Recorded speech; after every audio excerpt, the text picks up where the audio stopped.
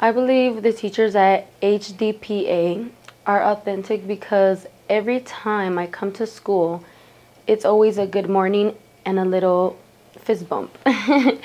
A lot of the proctors here are really authentic because they act like it's more than just a job to them. They really get to know their students. Like, a lot of the proctors, they'll say hi to you without you having to say hi first. And they're really just like always there for you too. Because if you're having a bad day, you can always go talk to like one of your proctors. Mrs. Buchanan shows authenticity by making sure we understand our work, and she wants us to succeed, and she shows us that. For me, authenticity is shown in Miss Thielen because she's very original and shows many pillars of character. Mr. Smith also shows authenticity.